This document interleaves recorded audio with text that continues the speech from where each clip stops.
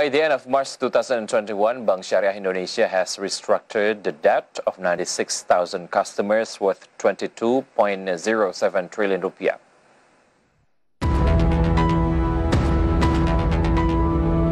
Bank Syariah Indonesia has restructured the debt of 96,000 customers by the end of March 2021, bringing the total outstanding debt restructured to reach 22.07 trillion rupiah.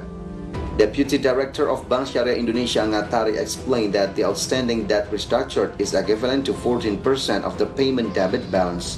The majority of beneficiaries of the restructuring program are MSME customers, as a sector that was hardest hit by the impact of the COVID-19 pandemic.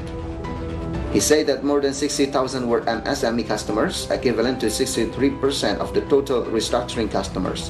The outstanding amount reached 7.96 trillion rupiah, or 36% of the restructuring debt balance.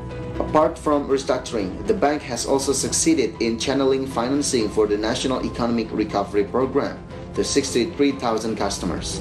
Initially, the amount of Economic Recovery Program funds received by the company was 3 trillion rupiah, but it could be distributed with a ceiling value of 8.6 trillion rupiah, or equivalent to 2.8 times of the total funds received. IDX Channel team reported.